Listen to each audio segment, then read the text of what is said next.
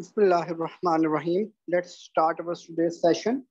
And we are having two stations today, brother.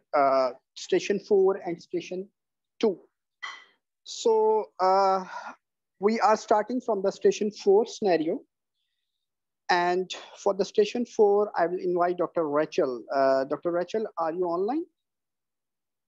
If you're over here, please use the raise hand option. Okay. So please unmute yourself. Hi, doctor. Yes. So how are you? Yeah, I'm good. Okay. So are you ready for your station 4? Yes.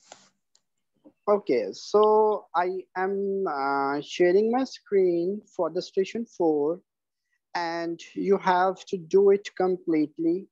Try to follow all the principles of the communication and do the complete counseling for this disease as well as the management.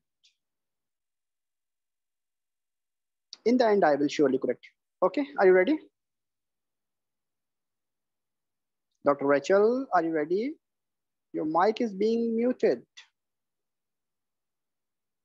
Hello.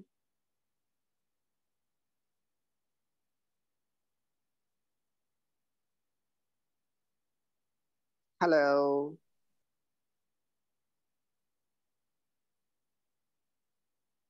Dr. Rachel, there is some problem in your connection. Please unmute yourself. Hi, doctor. Okay, so please correct your connection. If it is okay, then we will proceed. Okay, can proceed. Still, I think there is some problem in your connection. Can Are you you hear able me? to listen to me clearly? Yes. Yes, it is clear now. Mm. Okay, let's see how it goes. I'm sharing the screen for you.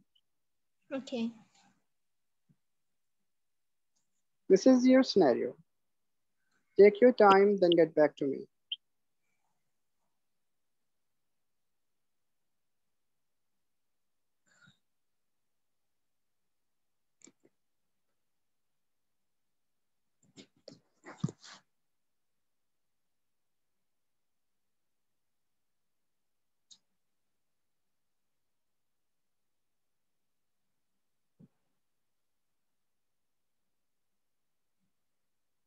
Sorry, doctor.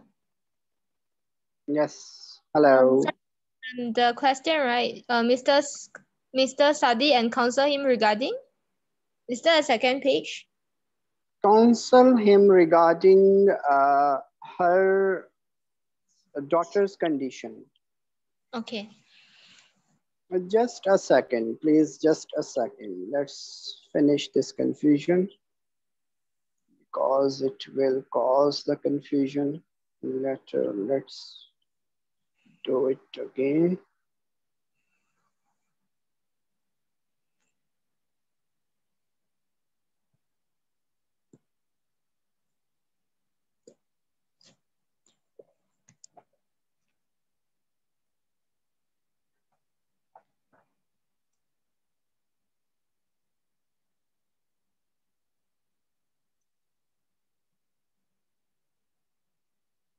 Dr. Rachel, Yes, I'm doctor. again sharing the screen Okay.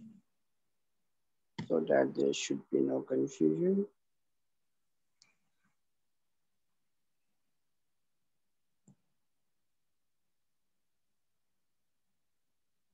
Now, are you able to see my screen?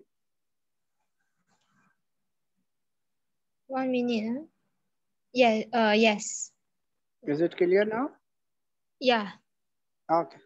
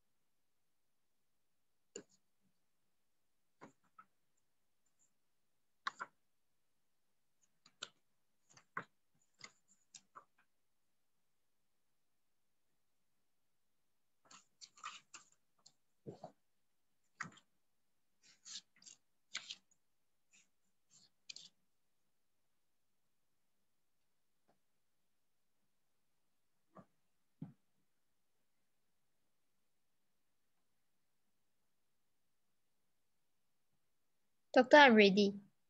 Okay. So I'm giving you timer and your time starts now. Good evening. Good evening. Good evening, I'm Dr. Rachel. I'm one of the doctors in charge of the clinic today. Am I speaking to Mr. Sadi? Yes, I am. Hi, Mr. Sadi. Are you Miss Alina's father? Yes, I am. I hope you don't have to wait too long to see me today. Okay, thank you for your concern.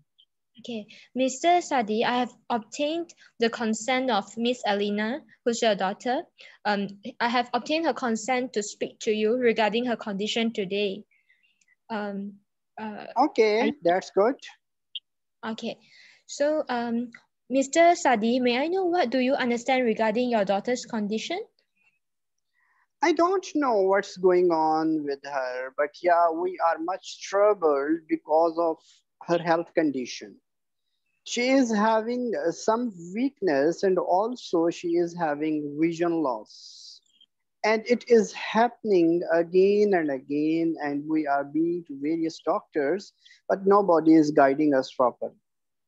I don't know what's going on, and I am over here in your clinic to please explain to me what's wrong with my daughter. Okay, Mr. Sadi, I appreciate your concern. So I'm here to explain to you regarding your daughter's condition.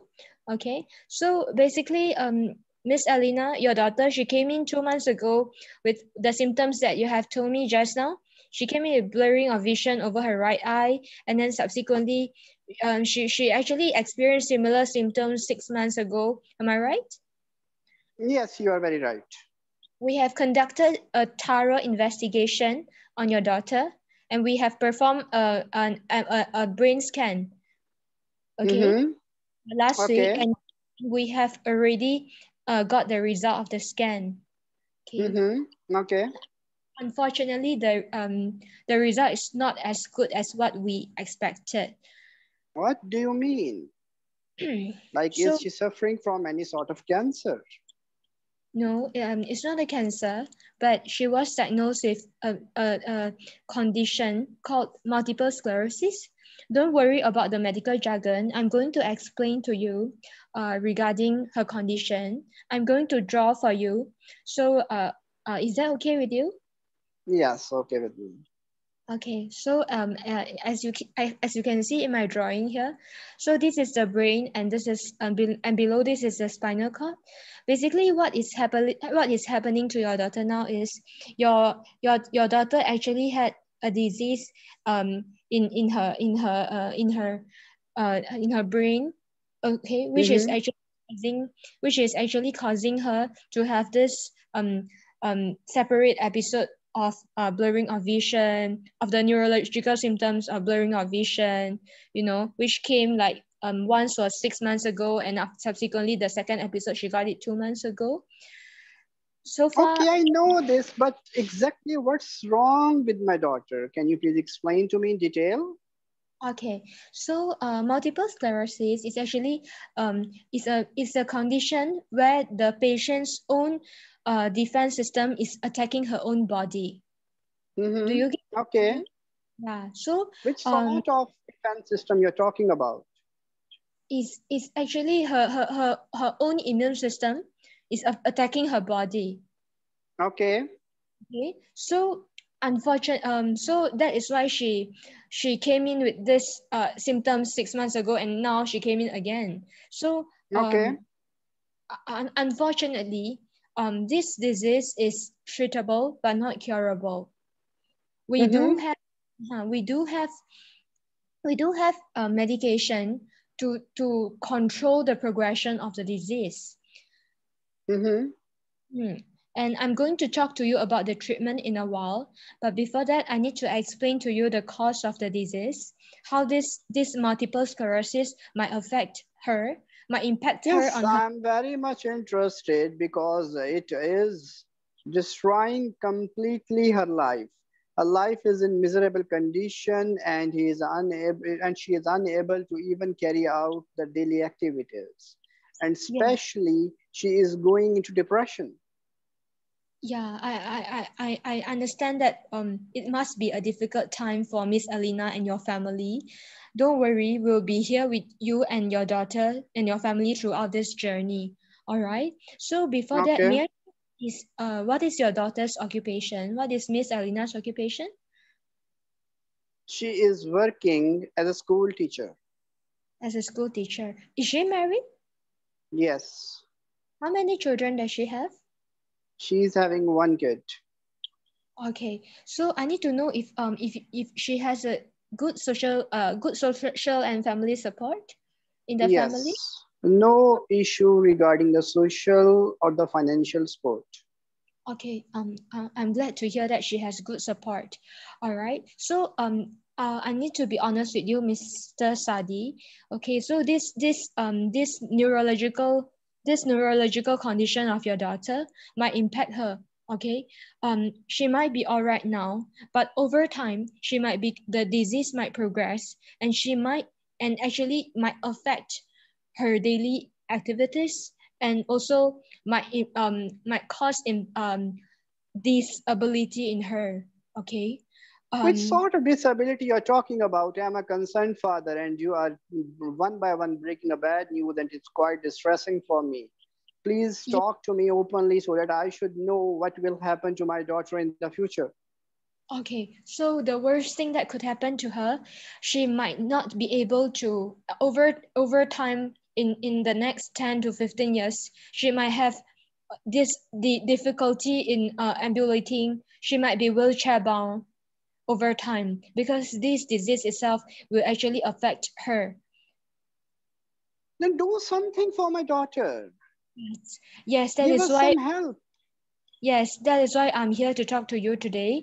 I'm going to talk to you about a medication. It's called interferon. Okay, so it's one of the treatment option because we have already, after your daughter has been diagnosed with this condition, we have already consulted our brain doctor who's actually expert. It's a brain specialist who's expert in treating multiple sclerosis. Okay, and after my brain consultant has decided that we need to counsel you regarding this medication called interferon, which is actually the treatment for multiple sclerosis. Okay. Apart from that, regarding the disability that she might be having, I'm good. I will be referring her to support groups, and also over time I'll refer her to physiotherapists and occupational therapists to help to preserve her function, so that she could consume a normal life as possible. All right. How So many now let chances are there that she will be wheelchair bound in upcoming years? Okay, Mr. Sadi, there are different subtypes of multiple sclerosis. So, amongst all, we have, don't worry about the medical jargon. I'm going to explain to you in a while, but I'm just generally going to tell you this. We have a few types. We have those primary progressive, and some of the patient, they might have another relapse of the symptoms. Depends on which subtype uh, that your daughter is having. However, if you ask me, when will she develop that disability, is variable. It depends on patient to patient. But over time, in the next, some of my patient, they after 10 to 15 years, they might develop that disability that will cause them to be wheelchair bound. What about the pregnancy? How we should advise her regarding her family life? And do you think that the disease will get worsened during the pregnancy? The disease will not get worsened over pregnancy, but in case if your daughter is going to become pregnant, she needs to let us know, so that we will be co-managing her with the pregnancy doctor, so that we could manage your daughter and the baby together with the pregnancy daughter. It means that she can get pregnant. Yes, she can get pregnant. This disease does not run in family. So she can get pregnant. No issue with that. Just that And what do you in, think? How will be the symptoms during the pregnancy? I'm so sorry. How will be the symptoms of this disease during the pregnancy? During pregnancy, this disease will not worsen. Okay. Mm. And what So about after pregnancy? after pregnancy, still we have to continue to she needs to be she needs to be constantly under our follow-up. She needs to be constantly be seen by our brain doctor who's in charge of who's expert in multiple sclerosis. Mm-hmm. So now today, next I'm going to talk to you regarding this treatment option we have here. It's called interferon. So basically, is interferon is a group of signaling proteins. So it's actually used is used in the treatment of multiple sclerosis, which is the condition that your daughter is having now. Okay. Okay. So so far, are you with me? I am with you and I am understanding you, but I don't know how to tell everything to my daughter. And secondly, how she will cope up in the future and what support I can provide to her. Okay, so now I'll explain to you. This interferon therapy, so it's actually used to treat and control multiple sclerosis, and actually it can help in reducing the attacks of the um, of a type of multiple sclerosis, which is relapsing remitting, and actually can help to slow down the disease progression and activity in a secondary progressive multiple sclerosis. So far, are you with Mm-hmm. me? Yeah. I'm with you. Okay, all right. So after this, I'll be providing you with brochures and leaflets, so that you can have a better understanding of your daughter's condition. So anytime if you need more, if you have any queries or need more understanding regarding the condition, you can always call to our ward or our clinic, so that we are always here to provide support for you. All Thank right. you so much, doctor. And you are left with 2 minutes only. Okay. May I know if you have any concerns, sir? Yes. What are the social aspects which my daughter should consider? And There's how so how she should cope up in her in-laws? And what precautions she should take? Okay. So the social aspect, now I understand that she's working as a school teacher. So she because over time this disease might progress. So right now she can still continue with her work, but we can provide her with some job retraining, so that she could, in case Do you this think is. that she should continue working as a school teacher or she should change the profession now? I think she should change the profession now. She can start going through the job retraining, so that she can change her progression. She can change her profession now. Another aspect of it is the depression that you told me your daughter is having. I'll be referring Yes, her she to is having depression. Yes. Yes, so I'll be referring her to mood doctors to help her. Referring her to mood doctors and social support group to help her cope with this disease. Okay, and I understand that this disease itself is actually causing her a lot of limitations in her work. So I actually suggest a change in I don't encourage her to continue working as a school teacher. So actually encourage for a change in working environment, so that there's changes in her social functioning. Would that be all right for you? All right for me. And your time is up. Okay. 1 minute for reflection, then we will move ahead.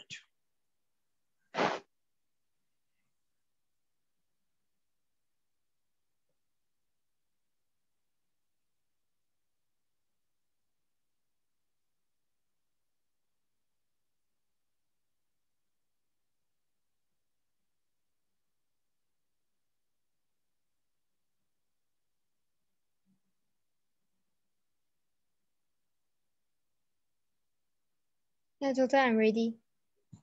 Are you sure? Yeah. Okay. Tell me, do you think that the smoking is having any effect on multiple sclerosis? Yes. Okay, but you're not asking. Yeah. What about alcohol? My daughter is abusing the alcohol nowadays because of depression. Yeah, I should have explored the social. I should have explored further regarding the social history. Okay. And why do you want to change the job of my daughter? So, because this disease is actually causing her it is causing limitation in her job, and I do not want her to. I do not want to cause more distress in her. What she should do then? I should actually refer her What do you to suggest? uh, What do you suggest? I should She is a refer to teacher. Do you she's think a that the teaching is a high risk job for multiple sclerosis? no. Then why you are changing the profession of the patient? Oh. Okay. What about driving? She is driving nowadays sports cars. Yeah, I should stop her driving because she has But impairment in she loves driving sports car. You're um not asking me. yeah, I should have asked about the smoking, alcohol, and driving. Last week, she attempted suicide. Do you Oh, think that you should have insight into the depression of my daughter? yes, I should assess the suicidal risk. Okay.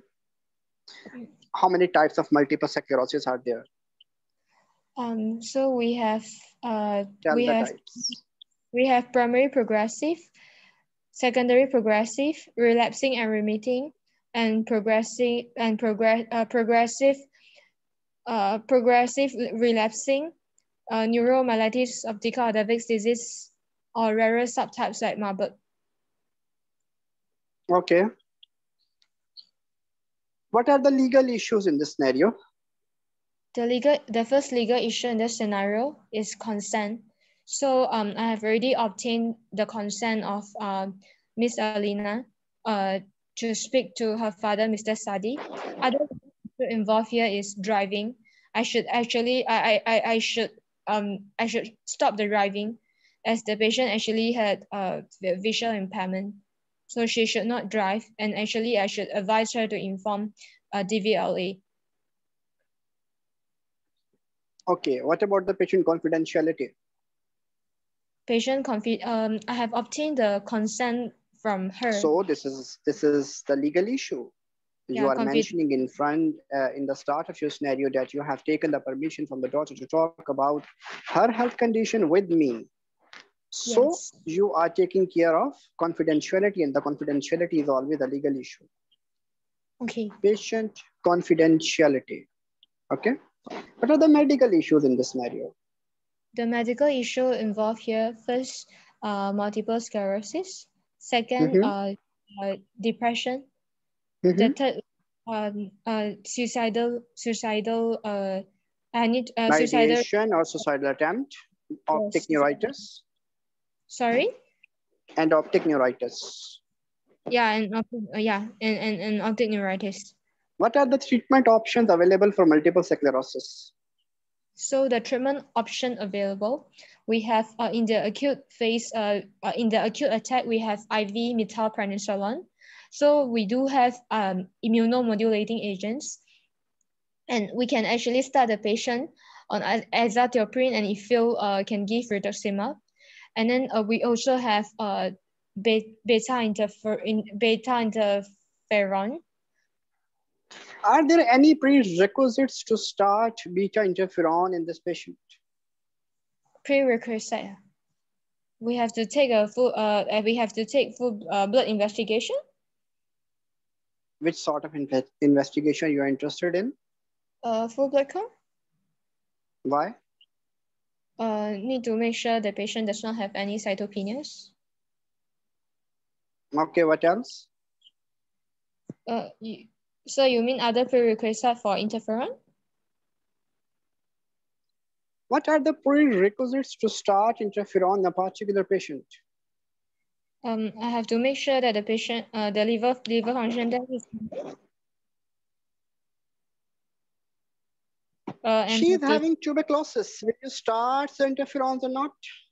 No, tuberculosis and hepatitis are contraindication to start an interferon. She is having cardiac failure. Will you start interferons or not? No, cardiac failure is a contraindication. She is having hepatitis B, which is active. Will you start interferons or not? No. Are you sure? Yes. Okay. And what are the side effects of interferons? Don't you think that you should counsel about the side effects? Yes, I should. Starting a medication to the patient and you are not counseling regarding the side effects of a particular medicine. What is the most common side effect of interferons?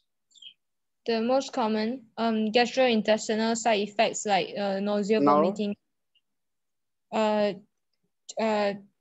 tuberculosis? No, tuberculosis is never a side effect of any medication. Yes, you can say reactivation of tuberculosis, but there is a very common side effect of interferon. Hepatitis? Okay, I will let you know in the feedback. Okay. So what are the legal issues in this scenario? Legal issue? Just now we talked about it already, the optic neuritis, multiple sclerosis, suicide. Legal issues. Legal Sorry. Ethical issues. So first is autonomy. The patient and her father has the right to know regarding the condition, the disease progression, the impact on her, the impact of the disease on her on her daily activities and future prospects of life, and of the treatment option available on her. So no, this is not autonomy. And do you think that the father has right to know about her health condition? You said that the patient and the father has right to know about her health condition. How the father has the right? The father has the right to know after being given permission by her daughter, by his daughter. Yes. So if there is no permission from the daughter, the father has no right to ask or inquire or know about her health condition. And the autonomy states that the patient has all the right to accept or reject beta interferons after knowing their pros and cons. This is autonomy. Okay. What is beneficence? Beneficence in this scenario, first, we introduce the treatment option of interferon to the father. So, and at the same time, I actually offer to refer her to a support group, mood doctor, to psychiatrists, support groups, physiotherapists, and occupational therapists to help her cope. Good. And you are giving your time to her. You're counseling her and you're counseling her father. This is also in the beneficence. What is non-maleficence? Non-maleficence is do no harm. If given enough time, after exploring the patient's social history of driving and all those things, I should stop her from driving so that to prevent harm. This is beneficence. This is not non-maleficence. You are stopping the patient from driving because she is having optic neuritis, blurring of the vision. This is in her beneficence. What is the definition of non-maleficence? Do no harm. Do no harm. It means a doctor should do no harm. A doctor should do no harm to the patient by his words, his actions, his treatment option, his intervention. And which treatment option you are giving?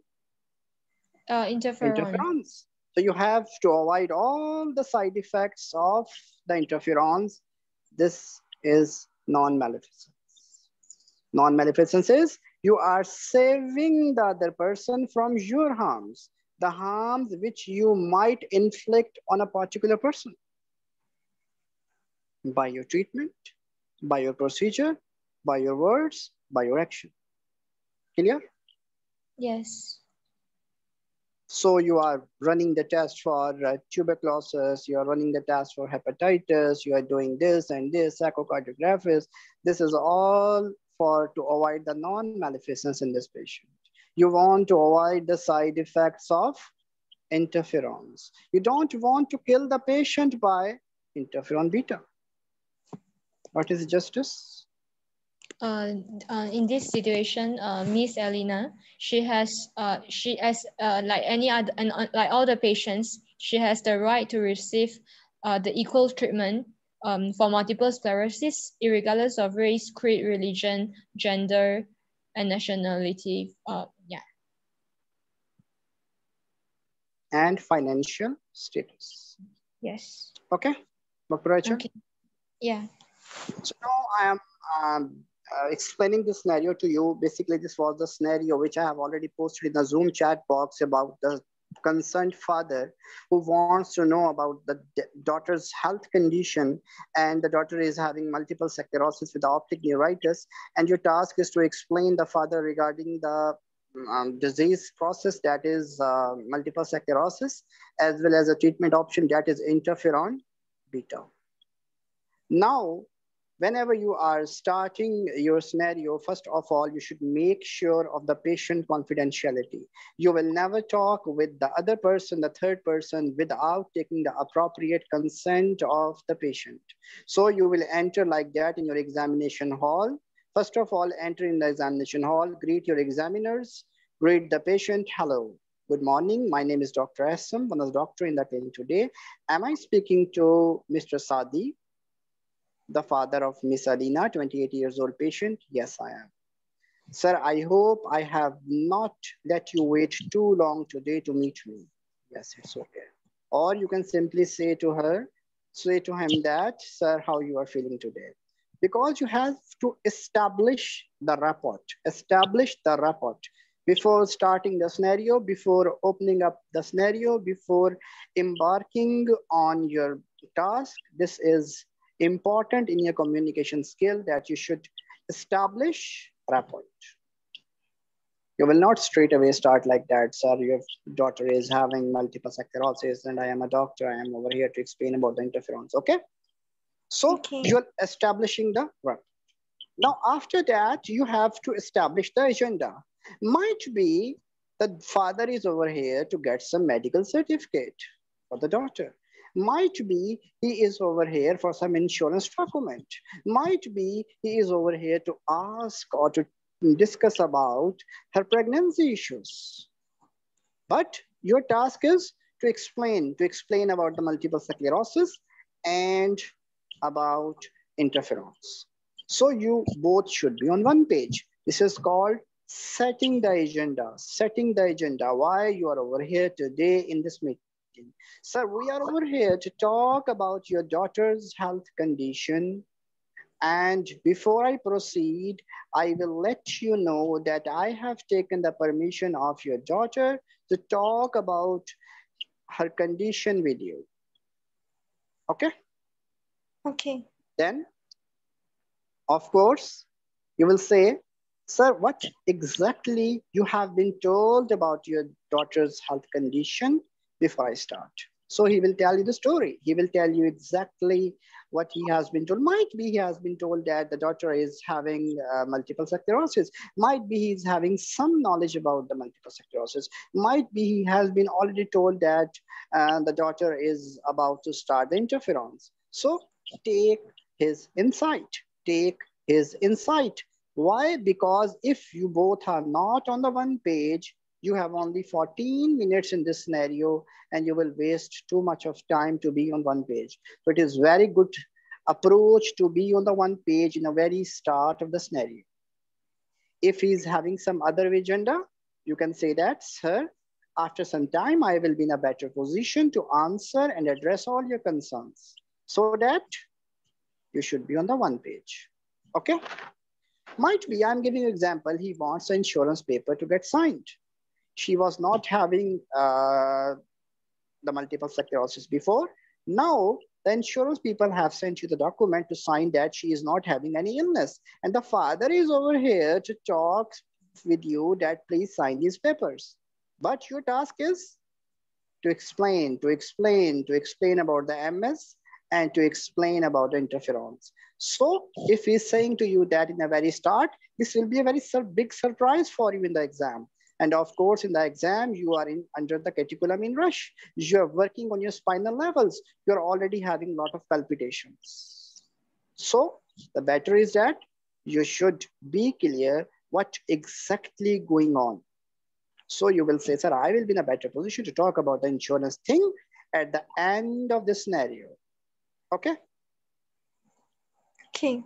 Then, sir, we have got some scans of your daughter, and today the results are with me, and the results are not as we have hoped for.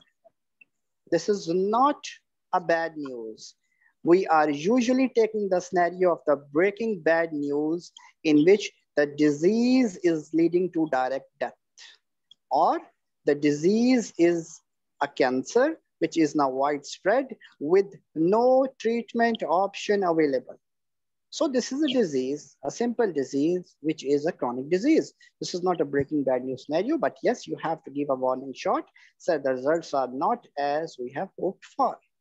So your daughter is having a condition called multiple sclerosis. Don't bother by the medical term. This condition is a condition in which her brain and the spinal cord is under attack by the defense system. So first of all, you have to tell the diagnosis. Then you have to explain bit of the pathophysiology without any medical jargon. If you're using medical jargon, they will cut your marks. Okay? So bit of pathophysiology, but don't go in the details of pathophysiology. So she is having something called multiple sclerosis. And in this disease, the defense system, this is the same system which is fighting against the germs and the bugs, which are entering in our body. The same defense system is now misdirected and is attacking the different part of your daughter's brain as well as spinal cord. That's why there is problem. That's why she is having a vision problem. That's why she is having all that stuff which you were mentioning me before. Now the next step is to explain about the clinical features of this disease. Why? Because next time she is having any feature, she is having any problem, she should know that this is the relapse of multiple sclerosis. You should tell about the clinical features. And you all know that the multiple sclerosis is a disease which is involving only CNS, central nervous system.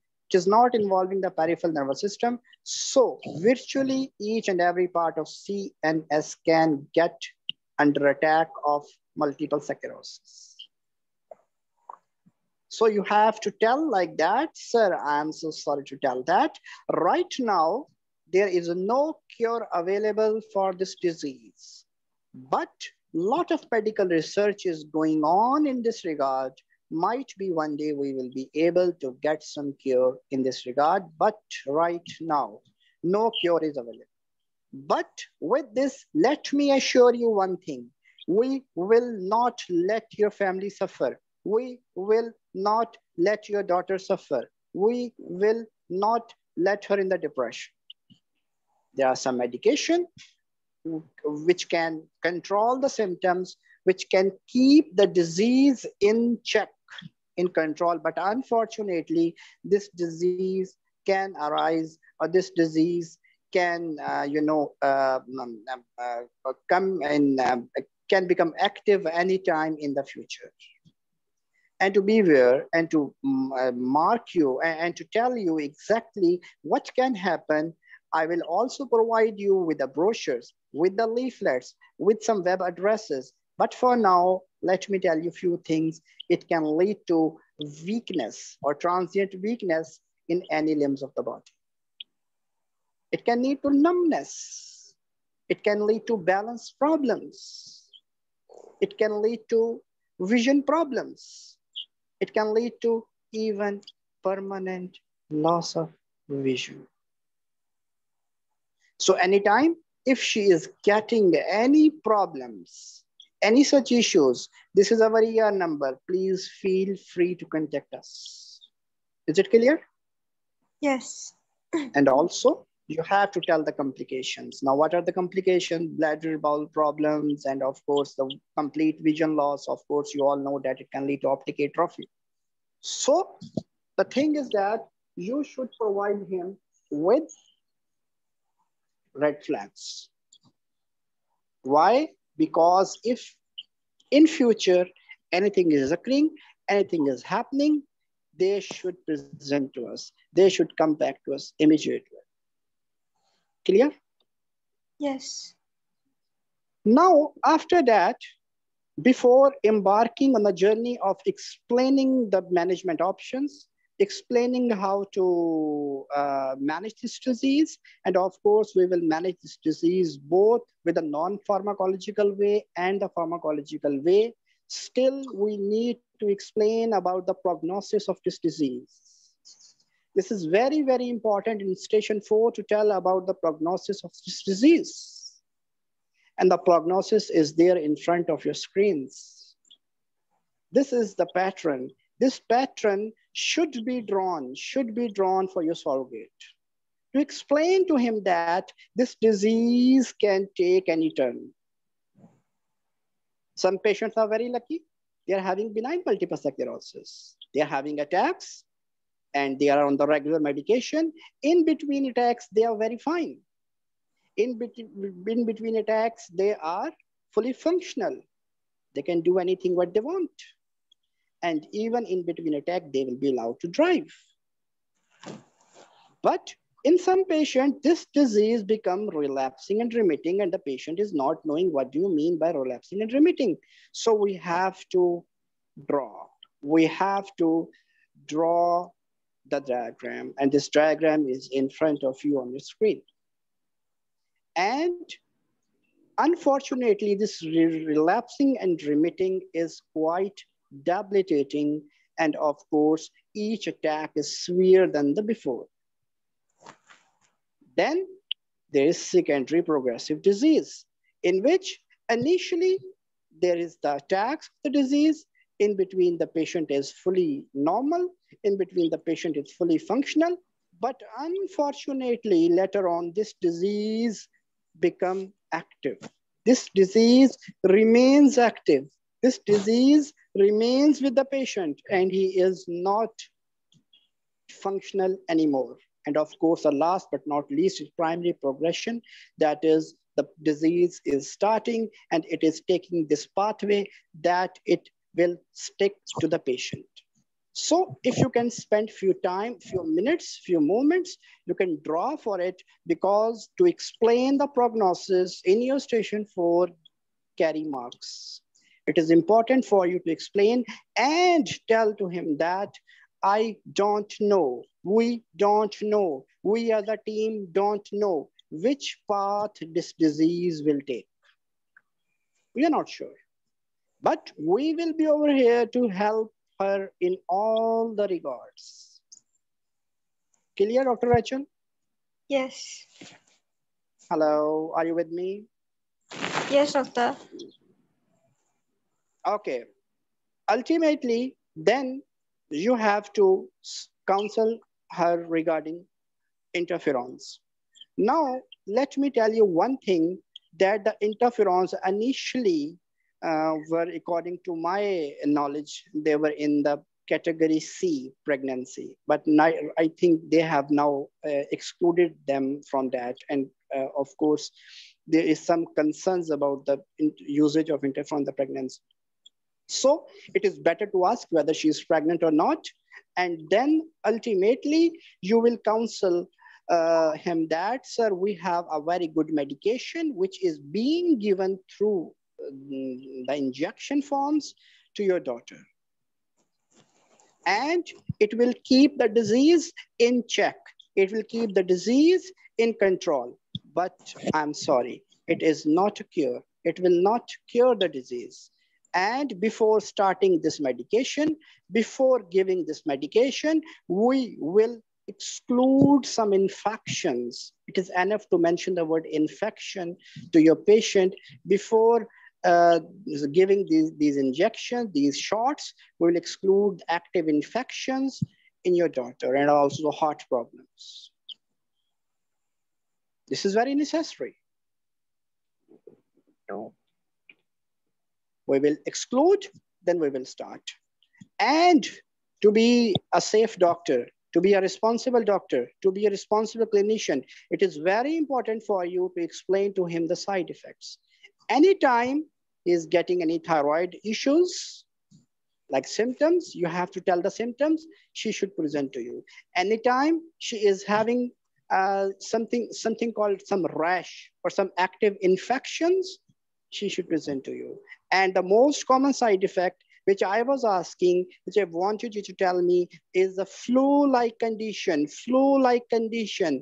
after the shot, after interferon shot, might be in a couple of hours, like in 24 to 48 hours. And this is very important to say to him that, sir, your daughter might get flu-like illness. Don't worry, this is recoverable. This is benign, this is treatable, this is not dangerous. This is a good sign that the medicine is acting. And for that, I will simply give you acetaminophen. Is it clear? Yes. Because why? He will go to home and she will get a flu-like symptom, and then you will get a call that she has got a reaction. But this is a simple thing that you can get a flu-like illness with the interferons. Clear? Yes. Now, he's asking you about the pregnancy things. In the pregnancy, the rule of the thumb is that most, not all, most autoimmune diseases get better in the pregnancy. Get better in the pregnancy. But after the pregnancy, sometimes there is remission. Sorry, there is relapse. So you should warn that a disease can come with more severity after she will deliver the baby, and she can get pregnant. There is no issue in getting pregnant, but of course, she should tell to her female doctor, that is a gynecologist, regarding her health condition, that is multiple sclerosis.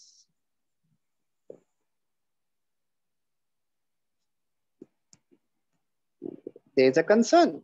Will she get wheelchair bound? Sorry, sir. I am not in a position to comment on this. We don't know which course this disease will take. We are not sure. But yeah, if any time she is unable to carry the regular activities, she is unable to carry household works, we will surely provide her with all the social support which she requires. Then there is a hidden agenda. There is a dangerous task in the scenario. Should complete it.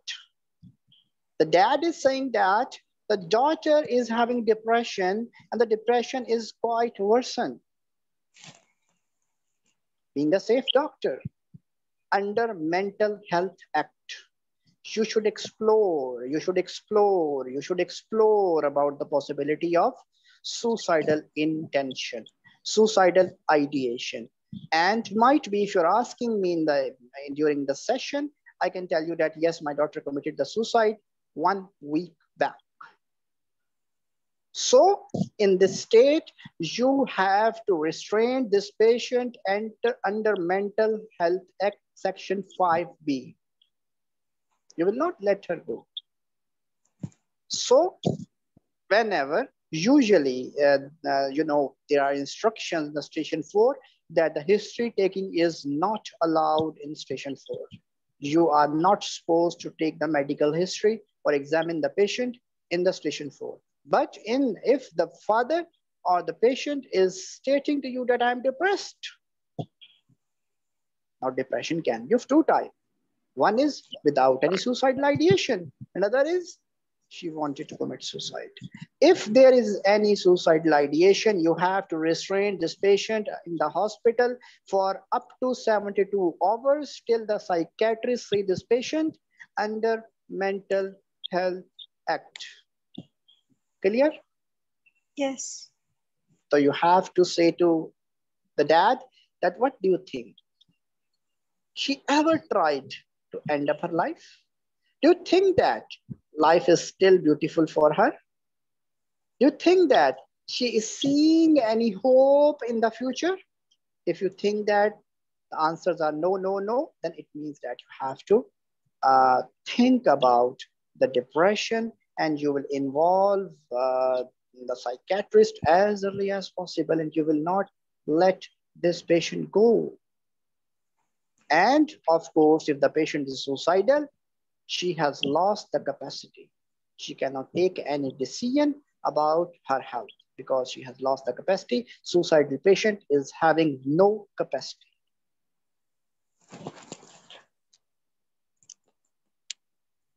In the end, it is very important for you to take whole of the social history. What is social history? You know very well. Sajid. Abbreviation is Sajid. Sorry, mnemonic is Sajid. As for smoking, if she's smoking, stop. Smoking is not good for multiple sclerosis. She is already in depression. Might be she is having binge drinking. Stop, please. Stop alcohol. Then the job, exactly what she is working. If she is doing any high risk job, you must change the profession after the meeting with occupational health physician. Then I told you guys the Sajid, S for smoking, A for alcohol, J for job, I for illicit drugs. Why the drugs are important in this case? Because she is having depression. She is not seeing any light at the end of this dark tunnel of multiple sclerosis. Might be she is abusing the drugs. Ask about illicit drugs. If she is taking illicit drugs, you should refer her to rehabilitation teams. Last but not least, driving. Why driving is important? Because she's having optic neuritis. She's having blurring of the vision. She cannot even differentiate between the colors. She can differentiate between the colors. In the optic neuritis, there is color desaturation. So it is important to ask about the driving. And if she is driving, immediately stop driving and say to him that your daughter should inform DVLA. In the end, it is a good practice that you are offering some leaflets, some brochures, some web addresses, but one thing you're missing, Dr. Rachel. That is multiple sclerosis societies. There are society in the UK for these patients. They can discuss, they can talk, they can express their feelings with same people. They are the groups of the patients which can talk with each other, which can communicate with each other, which can discuss the problem which they are facing in their social life. In the very last, if you have time, explore about the social aspects and specific hobbies, because the multiple sclerosis will surely impact her hobbies and how she is coping with her kid as well as with the husband. This is all about this scenario.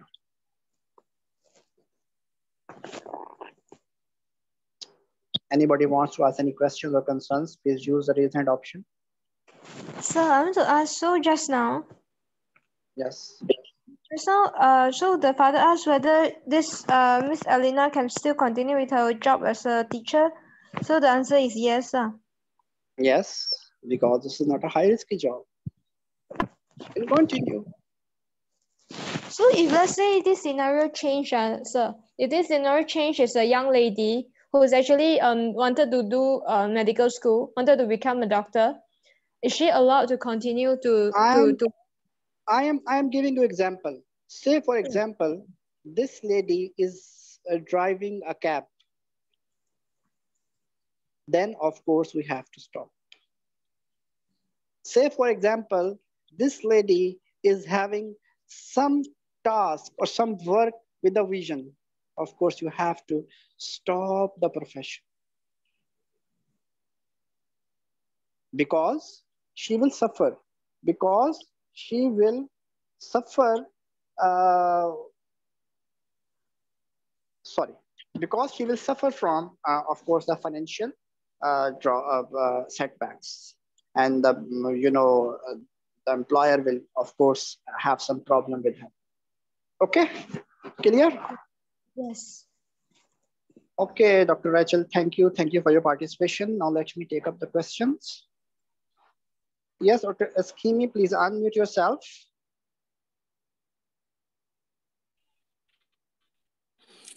Good afternoon, sir. Good afternoon.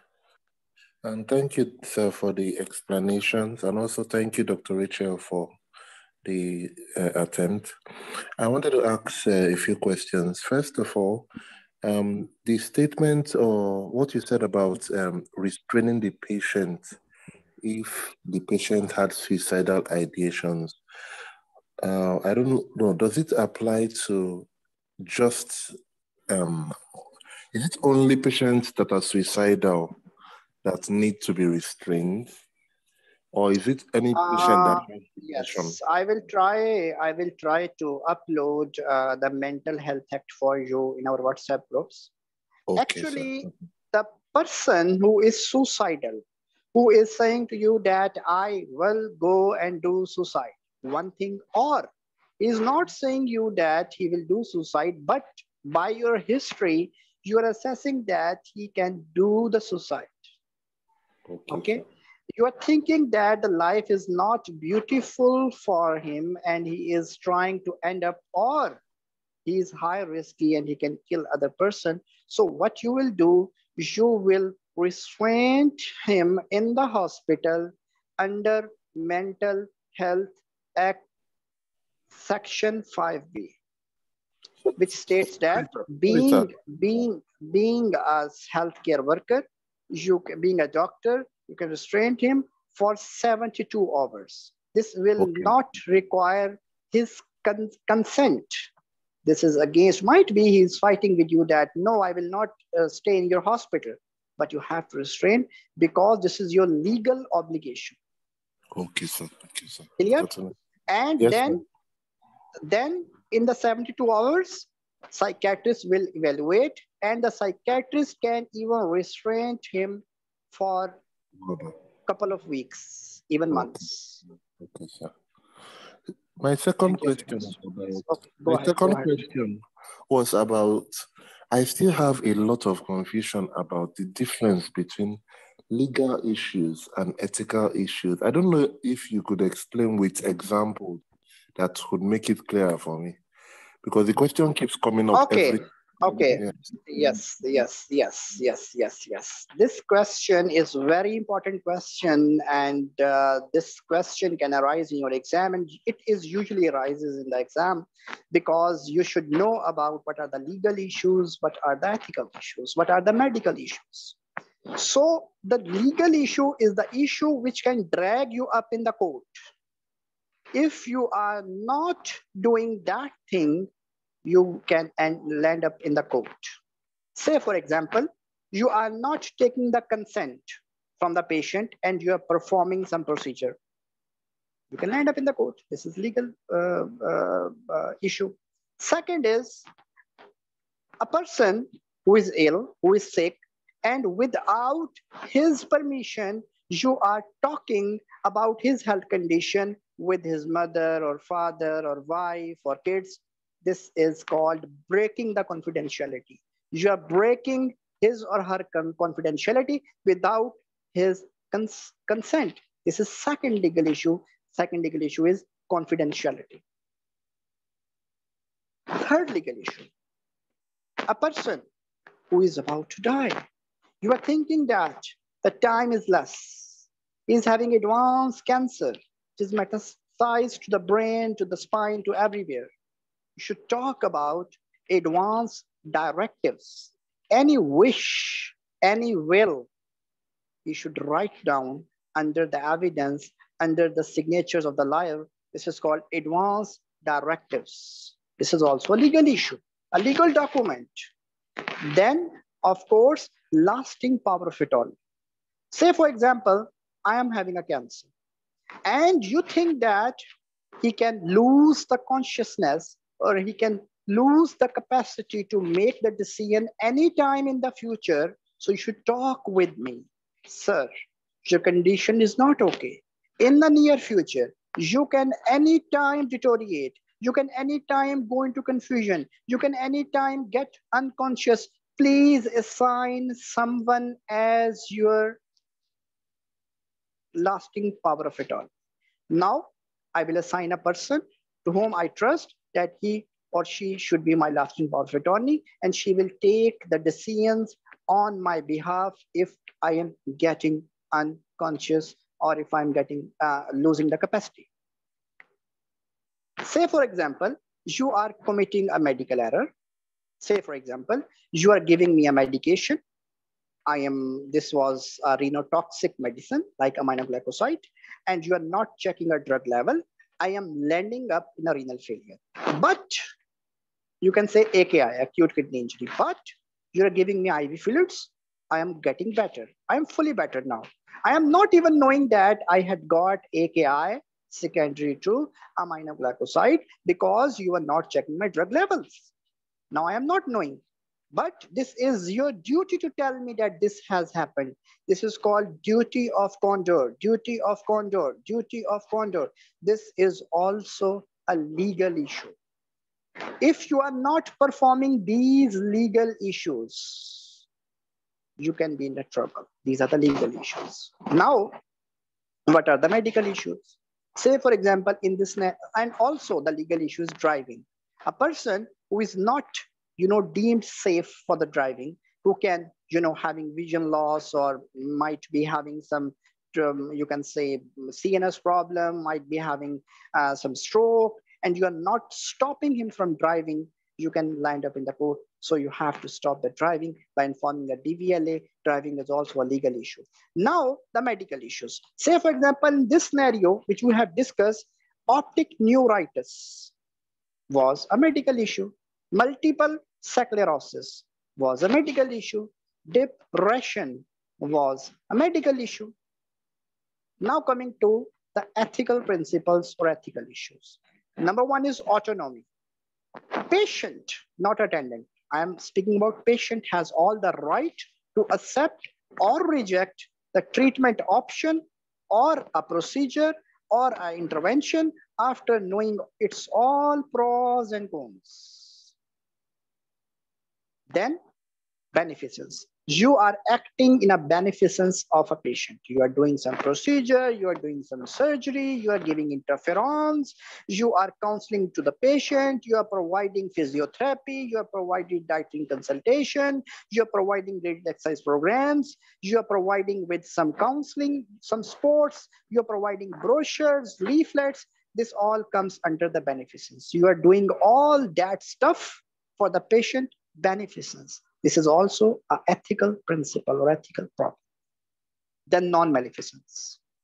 Now, what is non-maleficence? Non-maleficence is to save the patient from your harms, to save the patient from the harms which you might, being a doctor, you might inflict on the patient from your behavior, from your words, from your interventions, from your medication. I give you example. You are starting a patient on the methotrexate,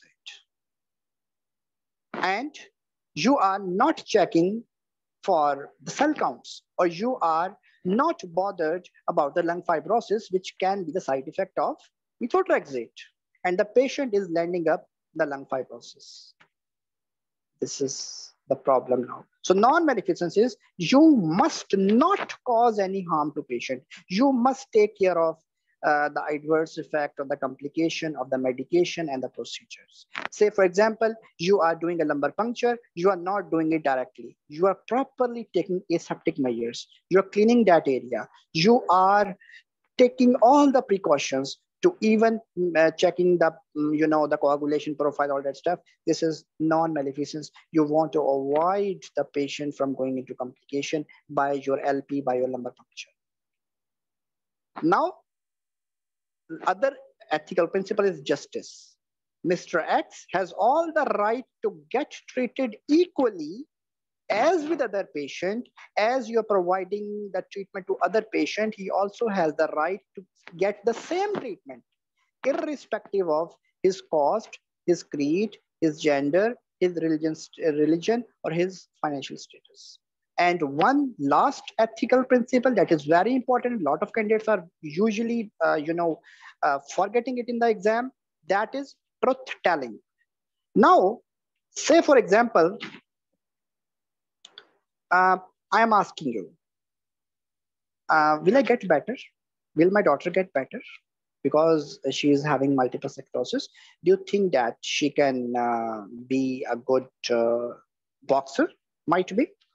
You have to tell truth that this disease will not allow him to do that. Say, for example, patient is having cholangitis and you are planning for ERCP, okay? And the DRCP is necessary to be planned in next few hours, and the patient is having obstructive jaundice leading to cholangitis, acute cholangitis. And you know very well that acute cholangitis is having a very grave prognosis if it is not treated promptly. And the patient is asking, do you think that I will be able to attend the marriage ceremony of my daughter that is coming tomorrow? You will not give false hope. Here, the principle of truth telling, the ethical principle will apply, but you will say that, sorry, sir, I don't think so you will be able to tell. So I hope I have answered your question in detail. Yes, Dr. Nisha, please unmute yourself. Sir, I just had a doubt regarding the consent obtained from a suicidal person. Will it be valid, sir? Like here we are telling. Absolutely not. Suicidal patient has lost all the capacity. You cannot take any decision from the suicidal patient. Suicidal patient cannot make any decision. Even if he's saying to you that I can do this or this or this, nothing will apply because he has lost the capacity. The person who is having suicidal ideation or suicidal thought, it means that he has lost all the capacity. Sir, but initially we are mentioning we have taken the consent of your daughter to speak with you. So I just had a doubt regarding that. You have taken the consent. You are telling the daughter to talk about her health condition with the father. Number one. Number two, it is not about any procedure. Number three, I am just giving you example that the patient can be suicidal because she was having depression, but it doesn't mean that she was having suicide. So suicidal ideation. But the rule of the thumb is suicidal patient cannot be competent, do not have capacity. Is it clear? Yes, sir. Thank you. Thank you. Welcome. Dr. Mushtaba, please unmute yourself. Yes, sir. I just had one confusion. Is this duty of candor a legal issue or an ethical issue? Usually they are classifying it as a legal issue. Thank you. Welcome. Dr. Kumar, please unmute yourself. Yes, sir. I have a question regarding the indication of the interferon in this patient. If the patient is having depression, so should we start interferon in this patient? Okay, one thing I want to tell you, sometimes, say for example, a patient is having ulcerative colitis, okay? And you think that this condition or this, this severity falls in the criteria of mild.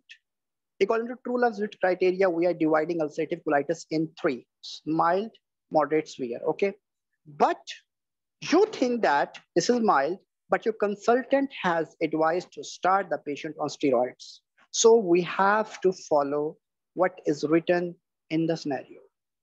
We have to follow whether it is written according to the scenario or not, but we have to follow what exactly has been written in the scenario. Say, for example, the patient is in severe criteria of ulcerative colitis, but the consultant has decided that this patient should be started on the oral steroid. So you will have to start oral steroids. Dr. Kumar, I hope it's clear now. Suppose, sir, this patient, any surrogate told us that I read it from the internet that depression may cause, means interferon may cause more depression to Of my course, daughter when or the anything like that. So what we have to consultant answer? has, yes, we have to answer like this is the same concern which can arise with the steroids, that the steroids can cause this. I am already diabetic and you are starting on steroids. It will worsen my diabetic control. I came to know that the steroids are worsening the random blood sugar control. So please don't start with the steroid. So the consultant has taken all the pros and cons and has been discussed this case in the multidisciplinary team. So we have to follow it. And we can say that, sir, we will take you in strict follow-up, and anytime any symptoms are getting worsened, do let us know. Okay. That's great. Okay, sir. Now it's clear. So it means we have to follow whatever. Yes. Sorry, your mic is again muted. Dr. Kumar, please unmute. Please unmute. Yes. So I yes, mean we have to follow. Yes, we yes, have sir. to follow. So I mean, we have to follow. Yeah, yes, whatever written in the scenario. Yes. Okay. Thank you, Dr. Kumar. Thank you. Now, Thank you, Dr. Mania, welcome. Dr. Mania, please unmute yourself. Dr. Mania, please use the raise hand option.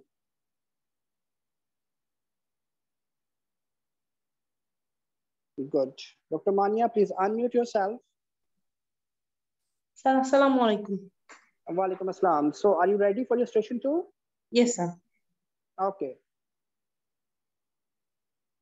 So I am posting the scenario. Rather, I am sharing the screen. Okay, sir.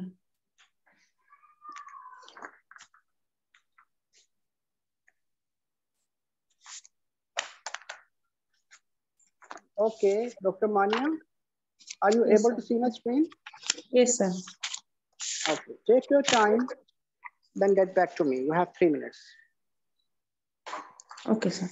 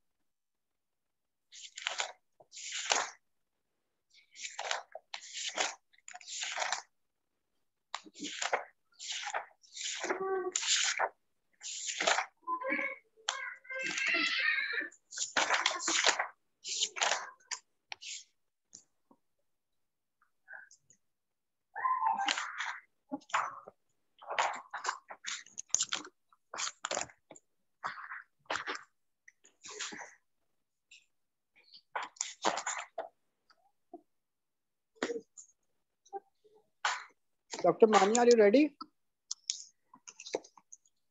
Yes. Sir, 30 seconds. Okay.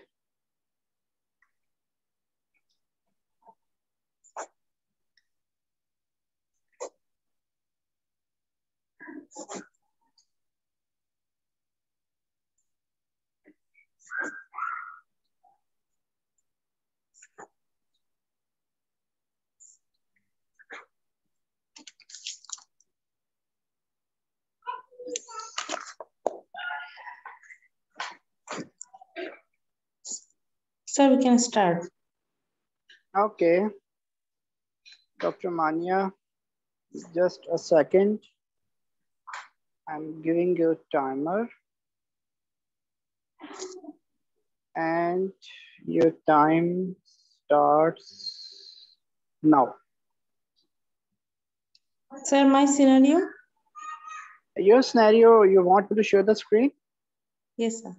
Okay, just a second. I'm not starting. I can even post in your Zoom chat box. Yes, sir. Just a second.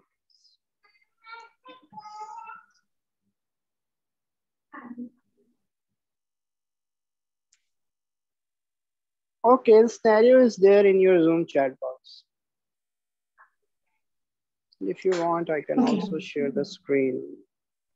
Okay, Just sir. a second. Sir, it is okay now. Okay, okay. Okay. Dr. Mania, there is some problem, some noise in your background. Sir, it's okay. So now it is okay, I think. Okay, start now. Okay. Hello, good evening.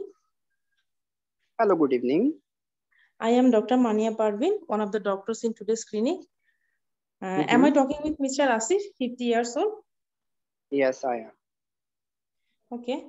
Hello, sir. I hope you don't have to wait too long to see me. Yes, thank you. Thank you for your concern. Okay, sir, how are you feeling now? And we are here actually to talk about your problem. And would you tell me more about your problem? Yes, doctor, I am having some problem. I feel that something is getting obstructed, or you can say getting stopped in my chest. Whenever I am eating, I feel that it is not easy to let it go. Okay. Sir, for how long you are suffering from this problem? I am having this problem for about, I think, 6 months now. 6 months. Sir, for the 6 months, it is gradually worsening or it is same? It is, I think, same. Okay. Sir, for difficulty, sir, is there any specific food association like it worsen with some solid foods or some liquid foods? For which kind of foods is more discomfort? I think it is both with the solids as well as with the liquids. But sometimes I have to drink the water to let the food bolus go into my tummy. Okay. Sir, and it's, sir, do you have any foul smelling from your food? From my your food? mouth? No, Sorry? not From your not mouth. from my mouth. No. Okay. Okay. And sir, any specific things that relieves your difficulty? Like you No. have to drink water. No. Sometime. I have to drink the water, but it always not improve my symptoms. Okay. Sir, do you have any pain in your chest? Or any heartburn? No pain, no heartburn. Okay. Sir, any metallic taste in your mouth? No. Okay. Sir, any water brush in your mouth? No. Okay. Sir, do you have any tummy pain? No. Sir, after taking food, is there any tummy distension? No. Okay. Sir, do you have any problem like coughs? No. Okay. Sir, do you have any racing or pacing of your heartbeats? No. Okay. Sir, do you have any problem with like, sir, do you have any fever with this? No. Okay. Sir, how was your appetite? My appetite is good, but yeah, I am avoiding taking the more food because I'm afraid of taking it as it will stuck in my chest. Okay. Sir, in the recent time, do you have experienced any weight changes for this problem? Yes, I think I have lost about 3 kilograms of weight over 6 months. Sir, sir, it is intentional or unintentional? Of course, it was unintentional. Okay. And obviously, sir, are your appetite is intact? Sorry? Sir, what about your appetite? Appetite is okay. Appetite is good. Okay, sir. Okay. Sir, do you have any rash in any parts of your body? No rash. Sir, does this symptom improving your daily activities? Yes, of course. Yes. Sir, how about your mood nowadays? Mood is okay. Okay. So do you have any specific weather preferences? No. Okay. Sir, how about your sleep? Sleep is normal. Okay. Okay. Then, sir, do you have any oral soreness? Oral soreness. You mean where? You mean in mouth? Mouth. Yes, sir. In mouth cavities. Mouth sores. No, I am not having any mouth sores. Okay. Sir, any joint pains? No. Okay. Sir, do you have any known medical condition like high blood pressure? Yes. I am diabetic. Okay. Sir, for how long you are diabetic? I'm diabetic for about last 7 years. Last 7 years. Sir, how about your control? I don't know, but I try to be a good patient by taking insulin in time. Insulin time. Okay. Sir, are you regularly follow up with your eye doctor and kidney doctors? Yes, I am following my eye doctor as well as kidney doctor on the yearly basis. Okay. Okay. Sir, do you have ever have any stroke or any heart problems? No. Okay. Okay, sir. Sir, do you have any allergy to any specific medication? Yes, I am allergic to penicillins. Allergic to penicillin. Okay. Okay. Sir, any of your family member is suffering from the same kind of illness? I don't know whether this is the same illness or not, but my father has been diagnosed as the case of cancer in the food pipe. Cancer in the My mother, she is having something called achalasia. My sister, she was having some deficiency in the bloods, and they were saying that she is having some fold in the food pipe. Sir, some fold in the food pipe. Okay. My granddad was having something called myasthenia gravis. Okay, sir. Okay. Sir, do you have taking any medication other than insulin on regular basis? No. Okay. Okay, sir. And sir, do you taking any herbal medication or over-the-counter medication? Sometimes I'm taking multivitamins, otherwise I'm not taking any herbal preparation. Okay. Okay, sir. Do you have any? Okay, sir. Sir, from your notes, sir, do you smoke? I know that you smoke. Yes, And, I am smoking. sir, for how many sticks or for how many days? How many sticks for how many days? I have Sir, not how many counted the years? days. Sir, How how many many years? years? Sorry, I'm sir. smoking at least 30 sticks or sometimes a 40 sticks for last 1 year. Last 1 year. Okay. Okay. So, sir, do you drink alcohol? No, Okay. Sir, what about your job? I am a successful businessman. Okay. Sir, do you drive? A lot. Sir, drive. Do you drive? Yes, yes, a Yeah. lot. I love Okay. driving sports cars. Okay. Okay. Sir, and sir, do you travel recently or do you have any travel to any of a country? Yes, I often travel. Sir, which country you travel? Would you tell Usually, me? usually to USA, sometimes to Canada for my business purpose. Sir, from your traveling during your traveling, sir, do you staying in which kind of hotels, like, and from which kinds of foods you taking during staying there? I am always preferring the five-star hotels with bottled water. As a risk businessman. Okay, yes, sir.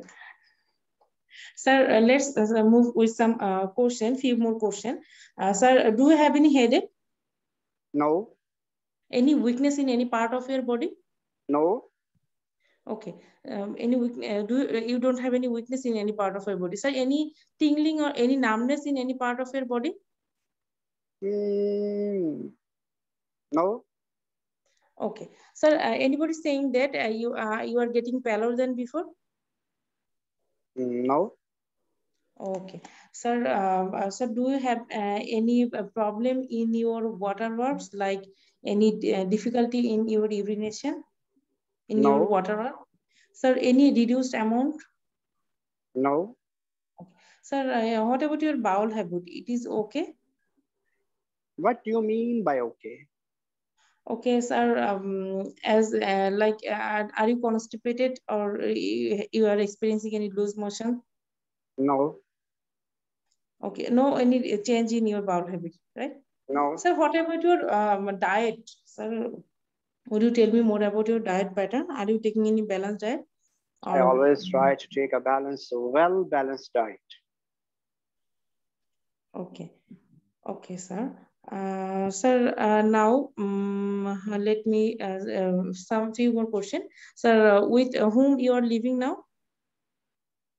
I am living with my family. Okay, sir, are you financially supported? Yes. Okay, sir. Now tell me what about your concern today for me? What do you think? What's going on with me? Okay. Okay, sir. With your according to your history, I talked with you for some times, and my thinking is that you are suffering from a condition which called ecclesia, and for this condition, you are suffering from like a difficulty in your letting food down. Okay. Mm-hmm. And for this condition, immediately after our meeting, we will run some tests with you. And after doing our basic test and some camera test also, we will refer to our gut doctor and Mm-hmm. also medicine doctor for you. And with the Why I am having ulcers on my hands? Why I am having ulcers off and on my hands?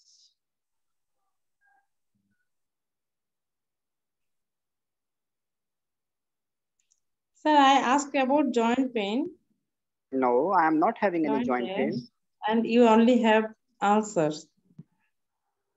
Okay, okay, sir. And you have got ulcer, sir. Any is skin Soreness on my soreness? fingers. Okay, okay, sir. Does this soreness? 2 minutes from now. Okay, sir. So does this soreness suffering from? Does this soreness having any color change when you exposure to cold? Some problem in your connection problem. Hello? Yes, go ahead. Yes, sir. So with this problem, does your skin go having any color change when it exposed to cold or hot weather? It never happen always, but yeah, it has happened twice. In the cold, that my two fingers are changing the color. Yes, sir. Okay. Sir, for how long you are having this problem? I'm having this problem in this last winters. Twice. Okay. Okay. And for this problem, we will surely advise you to wear some warm gloves and keep your hand warm. And for this problem, we also give you some medication, called calcium channel Do blockers. you think that I have got a cancer? No. Do you think that my condition is curable? Sir, your condition is not curable, but it is controllable, I think. Your time with is up. 1 minute for reflection, then we will move ahead. Okay, sir.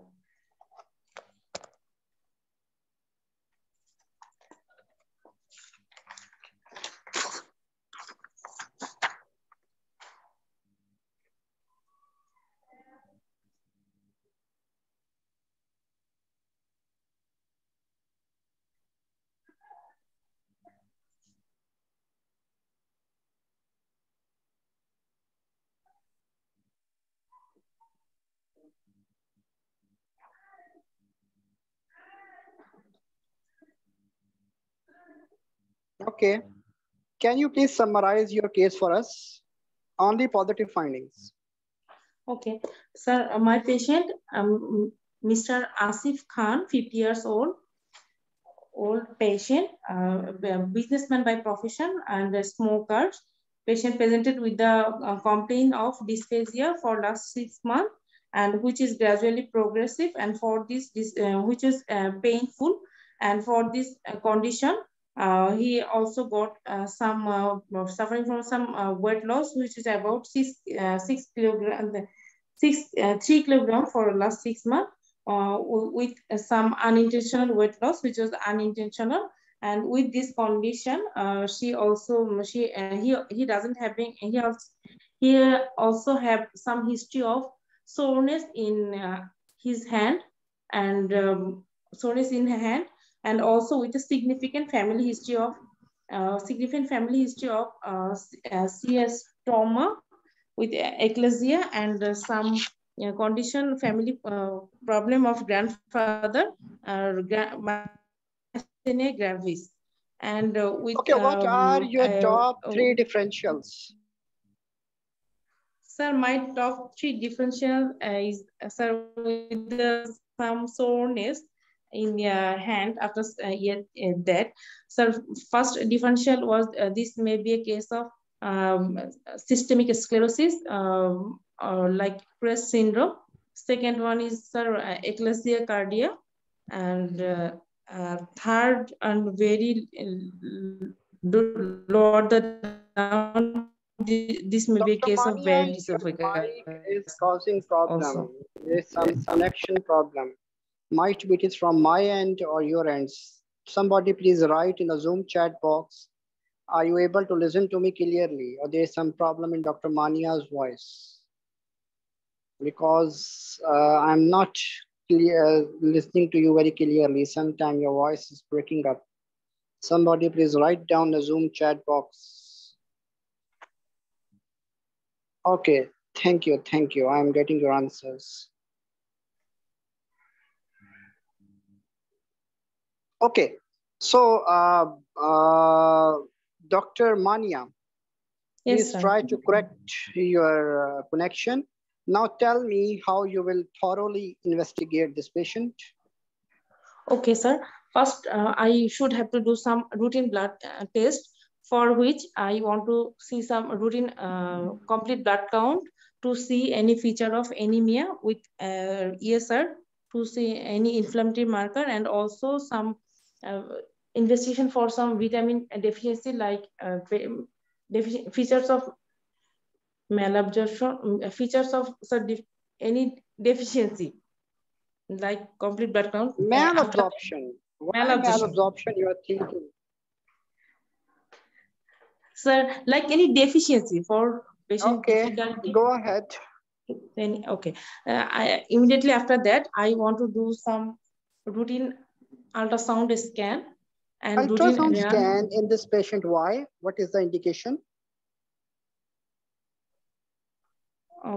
Sir, as a part of routine investigation. No, there is no indication to do every investigation as a part of routine. Okay. There should be some logic behind each investigation when you are telling to your examiner in MR, CP, UK, PACES examination. Okay, sir, immediately after that, I want to go for upper J endoscopy and also barium swallow esophagus. Will you do endoscopy first, then do barium swallow? Sir, I want to do non-invasive test first, the barium swallow esophagus first, and then upper J endoscopy. Any other investigations you want to run in this patient? So I want to do some blood test for a specific marker for excluding systemic sclerosis. Okay, what else? Which markers you will check? So I want to do for ANA, anti-DS-DNA, and anti-DS-DNA. Why?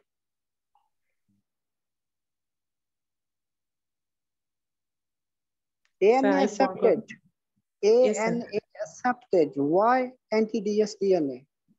No, sir. Any other investigations you want to run in this patient? Sir, Anka. No. How you will manage this patient? Okay, sir.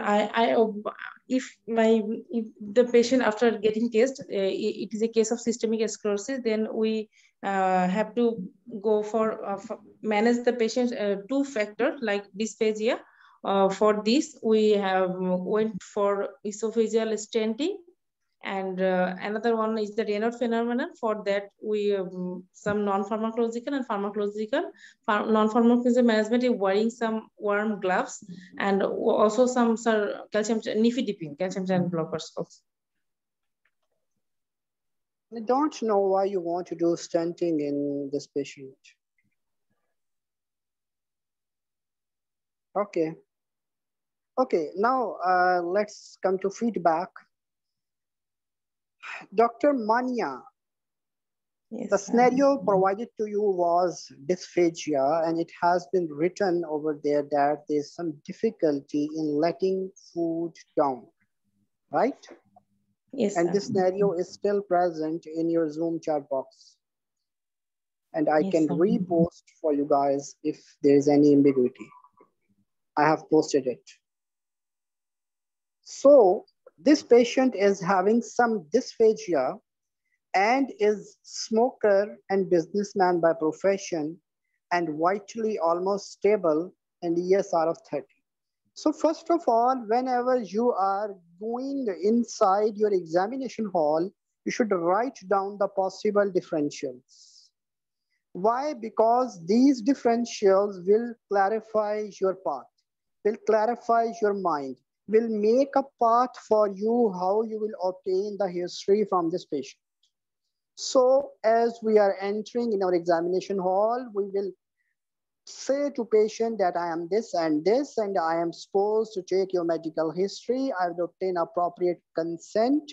Then I will start and I will ask myself whether the complaint is pain or non-pain. I always state to all of you that in the case of pain, do Socrates. In the case of non-pain symptom, do OD para. In the OD para, what exactly he means by not letting food down. He will tell to you that I am having difficulty in letting food down. In my food is getting stuck. So first of all, you will localize the symptom exactly at what level your food is getting stuck. Might be is having difficulty in chewing up the food. Might be is having difficulty in swallowing portion of the system, like he's difficulty having swallowing, he's having odynophagia, he's having problem in the throat. It is very important to localize. Might be he's having problem in letting food down because the food is getting stuck in the mid thorax.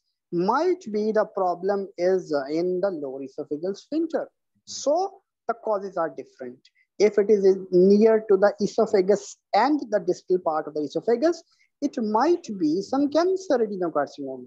If it is in the mid esophagus, it might be achalasia. It might be squamous carcinoma. It might be some what you say uh, uh, web. Okay. Then if it is in the throat, it might be some causes of nasopharyngeal dysphagia. It might be because of myasthenia. It might be because of some local pathology. It might be because of tonsils. So first of all, you have to localize. Before you start your history, localize exactly where is the problem, exactly what is the problem. Then do Odipara. How it started? First is onset. O for onset, how it started. Then duration. Okay, now duration, since how long you're asking.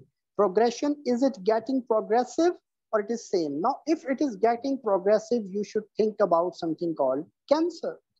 Clear, Dr. Mania? Yes, sir. Are you with me? Then, of course, progression you asked, associated symptoms. Now, in the associated symptoms, I do agree that you're asking about halitosis, bad breath from the mouth.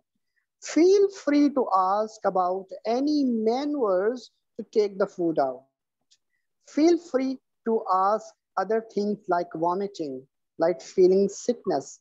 And I do agree that you're asking me about the weight loss, a good thing.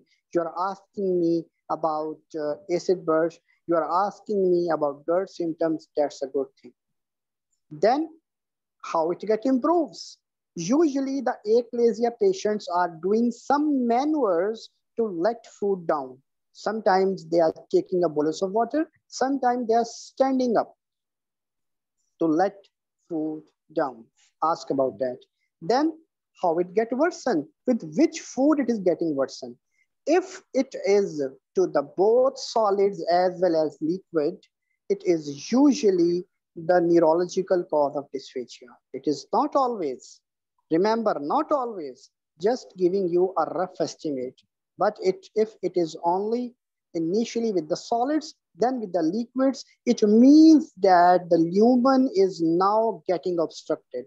First, the lesion was small. Now it is increasing, obstructing the lumen. First, it was for solid. Now it was also for the liquids.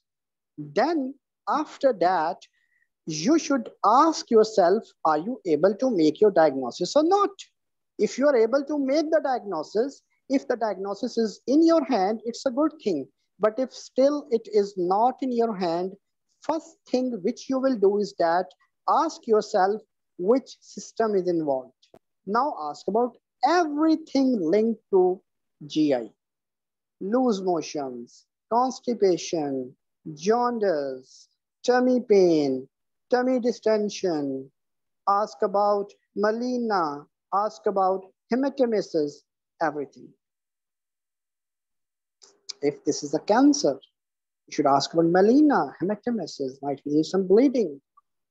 Then, of course, after completing the history of GI, ask the journal questions. Journal questions are very helpful, like the fevers, like I always teach you the weather preferences, because it will also rule out your thyroid issues. Neck swelling, then ask about sweatings, then ask about rash, then ask about weight loss, and ask about lumps and bumps. Now, if it is a cancer and you're getting lumps and bumps, again, it is helping you in making your diagnosis. It is our skin. After that, stop here. Reorganize yourself. Ask yourself towards which direction your case is going. Because even if you are not able to get any positive finding till now, still you are getting some negatives. Still you are rolling out some negatives. Still you are rolling out different diseases unconsciously. So after that, bring up your paper. Which paper? The paper which you have written while you were sitting outside the examination hall. Now, in the differentials of dysphagia, what you have written outside the examination hall? Tell me, Dr. Mania. Sir, according to the patient age, sir, first of all, this may be a case of simple esophagitis. Then, sir, CS esophagus. Esophagitis, good. Then for the esophagitis, you have asked me about oral ulcers, good. White spots in the mouth, you should ask, good. Okay, then what else? Then, sir, sir, C esophagus. In case of esophagus, you are asking me about weight loss, good. You are asking about lumps and bumps, good. Lumps and bumps. Then what was in your differentials? Sir, then, sir, another differential was eclasia. Eclasia, you are rolling out, good. What else? What was in your differential? Sir, and after that, suddenly, sir, a condition that's presented CREST syndrome and like systemic sclerosis. But why you are not then asking about the other causes of dysphagia which are not linked to GI? Motor neuron disease can lead to dysphagia. Myasthenia gravis can lead to dysphagia. Yes, go ahead. Sir, I asked for the neurological symptom individually, headache, weakness of any part of your body, and any numbness. I know you are asking. But I'm just telling you differentials. Motor neuron disease, yes. Myasthenia gravis, yes, then CREST syndrome. Then, yes, of course, you need to rule out one by one all the diseases which can lead to dysphagia. Now in the motor neuron disease, in the systemic inquiry, you're asking me about any weakness in any limb, good. You're asking me about shakiness, balance problem, good. But you are not asking me about drooping of eyelids. Yes, sir. You are not asking me about fatigue. Yes, sir. You are not asking me about voice changes. You are not asking me any lump, big lump or growth in the throat. You are not asking me any red spots on the skin. So I ask only about rashes. And I always teach you in the course that with the rash, ask two more things. Rash, pigmentation, and red spots. Rash, pigmentation, and red spots. Rash will never cover pigmentation. Rash will never cover red spots. So whenever you're asking about the rash, ask about pigmentation, ask about red spots on the skin or on the mucosa. Then for the CREST, if it was in your differential, categorically ask me about Raynaud phenomena. How you will ask? Any pain in the fingers? Any change in the color of the fingers, especially on exposure to cold? Ask about any soreness of the fingers, because you know the calcinosis is very painful.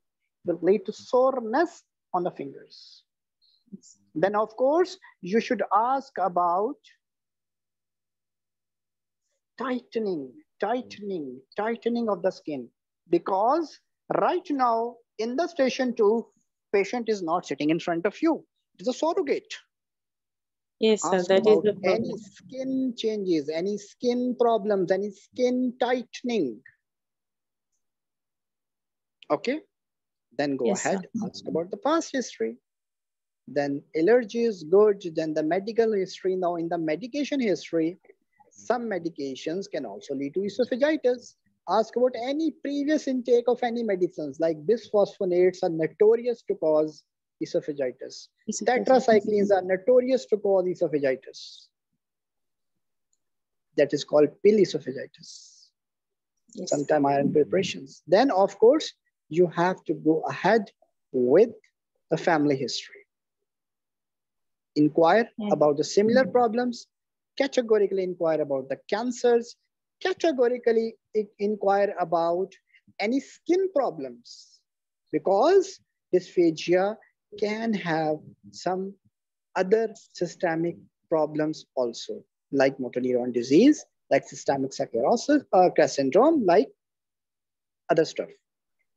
Then, of course, social history is very important. Now,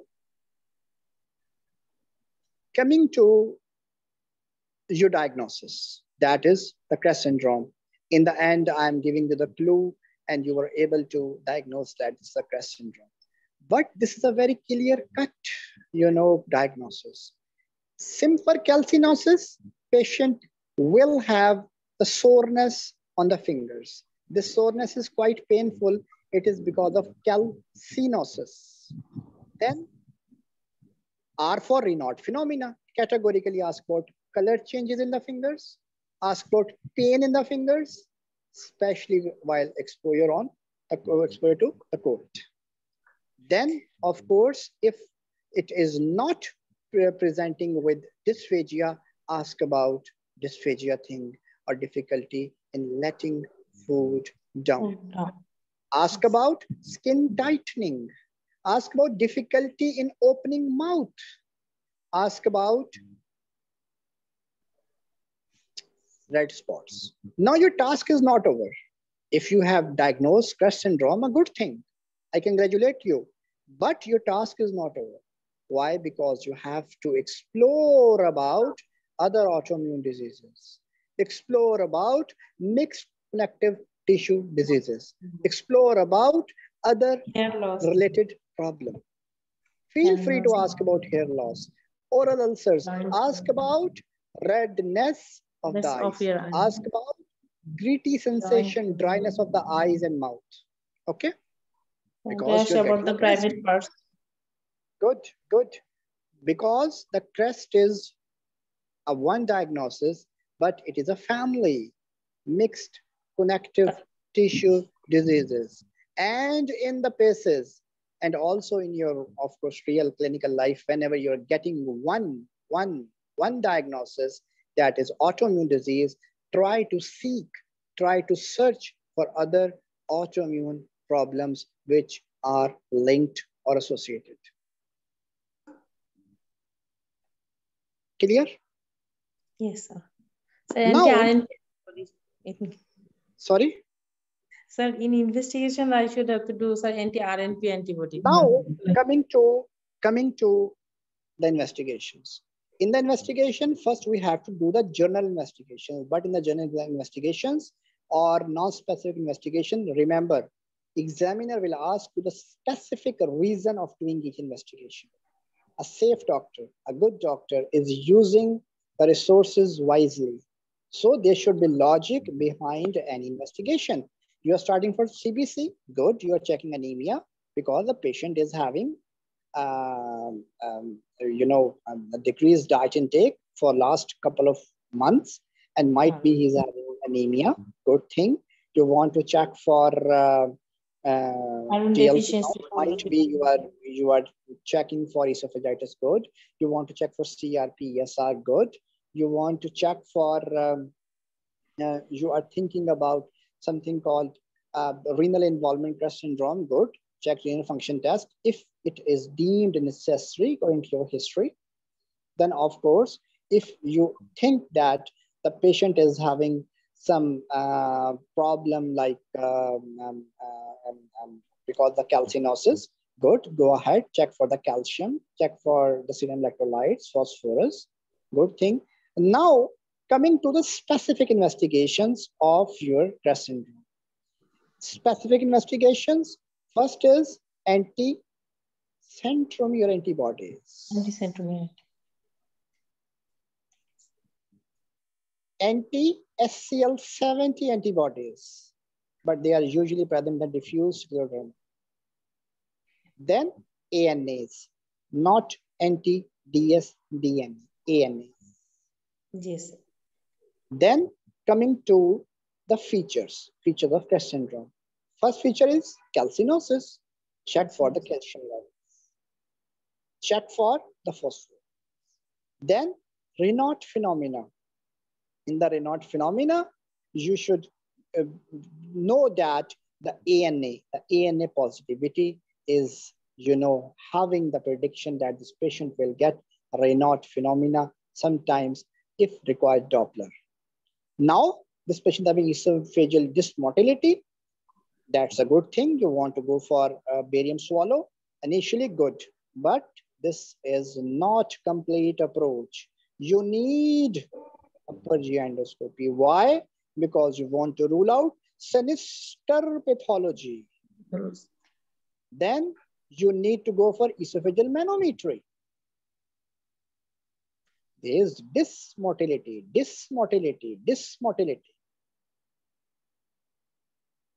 Yes, sir. Clear? Yes, sir. Then, of course, for sclerodactyly and telangiectasia, you need appropriate,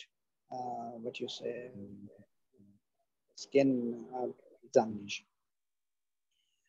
Now, sometimes you need the X-rays if there is some calcinosis, like some palpable nodules, or some underneath the skin there is some calcinosis you're getting. You can check for radiological examination, but never forget Doppler scan Raynaud. Yes, sir. Now, how you will manage? Management of this disease is not very simple. It is not straightforward. It is not that much easy that we can directly say, I will do this, this, and this, and I will finish.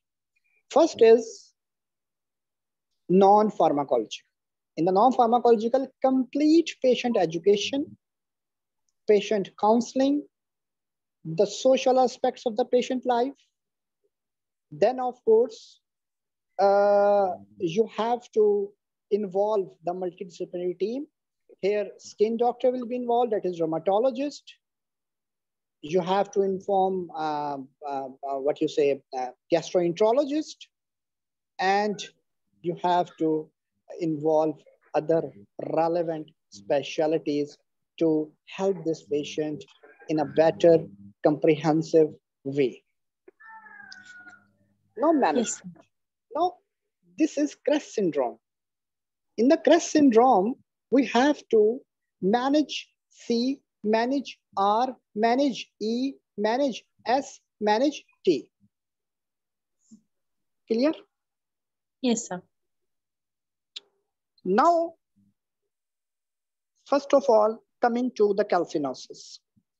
Calcinosis is not having any specific treatment option available for the calcinosis that is leading to your digital ulceration. But sometimes the steroid local ointment can help. Yes. For the Raynaud phenomena, you know very well, you need to tell to examiner the calcium channel blockers. Clear? Sometimes yes. You give the patient prostacyclins analogs. Clear? But you mention yes. It. If you are not mentioning it, you are not managing the CREST syndrome as a whole, because this is not just a dysphagia. This is a syndrome, a CREST syndrome, and you are managing a syndrome. So for digital ulcerations, conservative management, sometimes local steroids. For this thing called your Raynaud, calcium channel blockers like nifedipine, like tenofovir, that is prostacyclin analogs. And sometimes you're also giving other like alprostadil and all that stuff, which are prostaglandin E1 analogs. Then coming to the third, that is esophageal dysmotility. I don't know why you are doing the stenting in this patient. There is fibrosis, there's dysmotility. You have to dilate. You have to do the dilatation if there is any stricture. Clear? Then Yes, sir. you have to give H2 blockers or PPIs. And of course, you have to teach the patient to take more frequent small meals. Why more frequent? Because if he's taking small meals, there will be nutritional deficiencies. He can take small meals, but more frequent. And more liquid diets. And in this regard, you have to make a referral to the dietitian. For dietitian also. Clear? Yes. Now, sclerodactyly. What is sclerodactyly?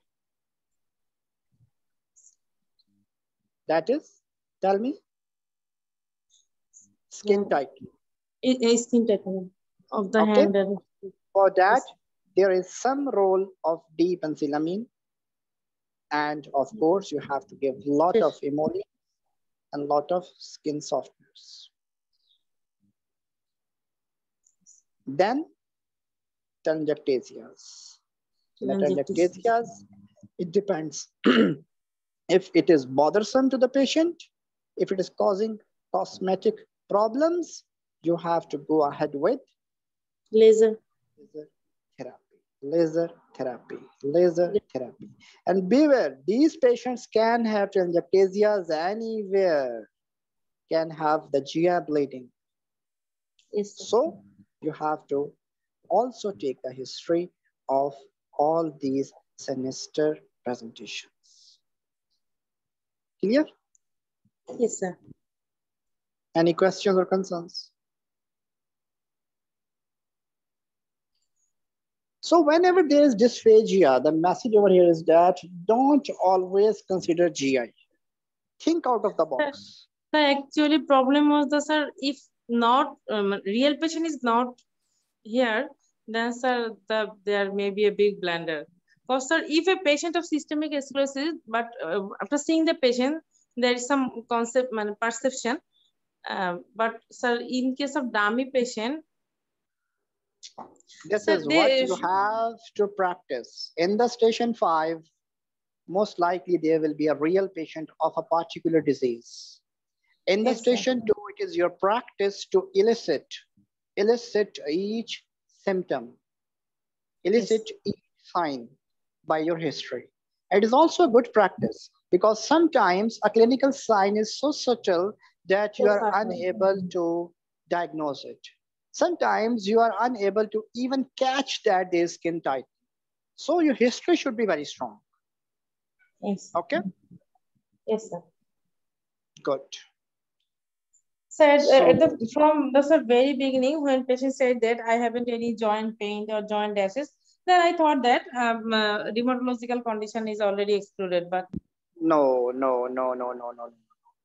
So that is the blunder. No, where was the blunder? I'm telling you. I told you that whenever you're asking about the rash, just ask 2 more questions with the rash. Pigmentation, red spots. Pigmentation, red spots. Yes. If you're asking me at that time, I am sure you will catch the diagnosis. Okay, good. Yes, sir. Thank you, Dr. Mani, for your participation. Dr. Sai, please unmute yourself. Dr. Sai, please. Can you hear me? Yes, go ahead. I wanted to ask 2 questions. First question is, can we not say simply swallowing difficulty rather than difficulty? Your voice is not clear. Hello, can you hear me? Can you hear me? I can listen to you, but you are speaking from too far.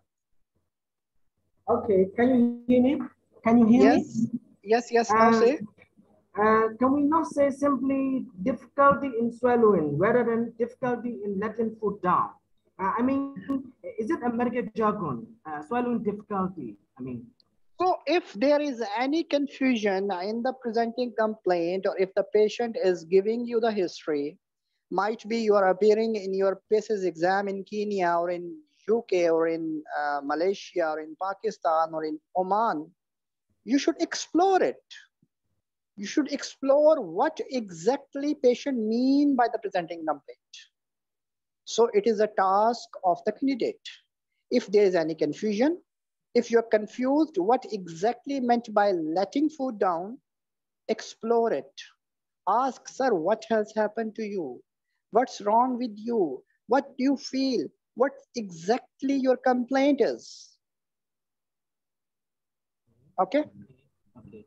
The second one is, can I put esophageal candidiasis on the second differential diagnosis since he's a businessman and frequent foreign travel? Esophageal candidiasis, yes. Esophageal candidiasis can be in your differential list because the patient is having some weight loss with the dysphagia, but we have to explain why this patient has got esophageal candidiasis.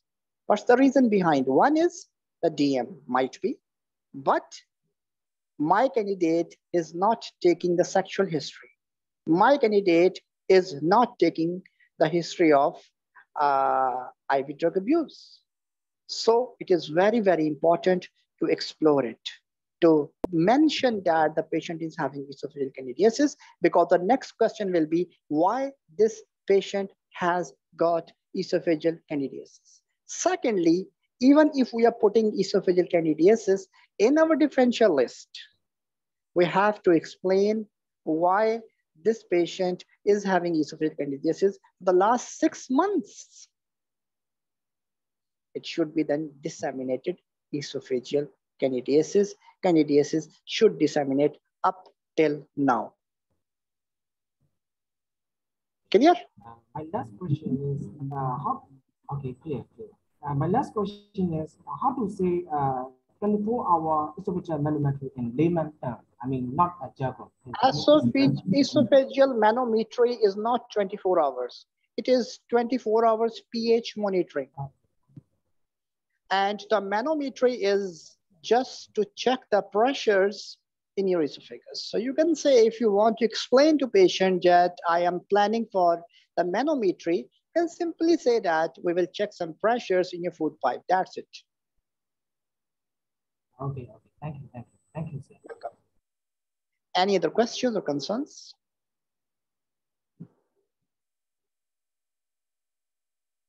Okay, if there are no more questions, with this, we are concluding our session. Thanks to all of the active participants and the listeners for your participations. Have a good night and goodbye.